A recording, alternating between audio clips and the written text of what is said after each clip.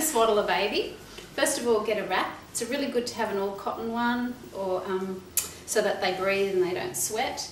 And I'm going to get you just to fold over the end. So you lie it on your change table and fold over the end like so before you get your baby and put them on there. So lay your baby down so their necks just supported a little bit with the wrap.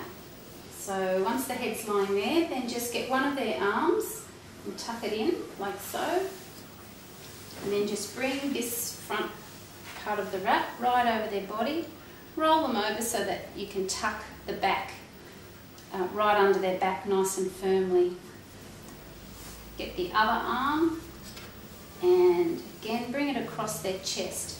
And then this bit of the wrap also holds the other arm securely as well. Now take the area at the bottom, pull it out flat, and then wrap it up over the body, and again firmly in behind the baby. There he is, nice and wrapped.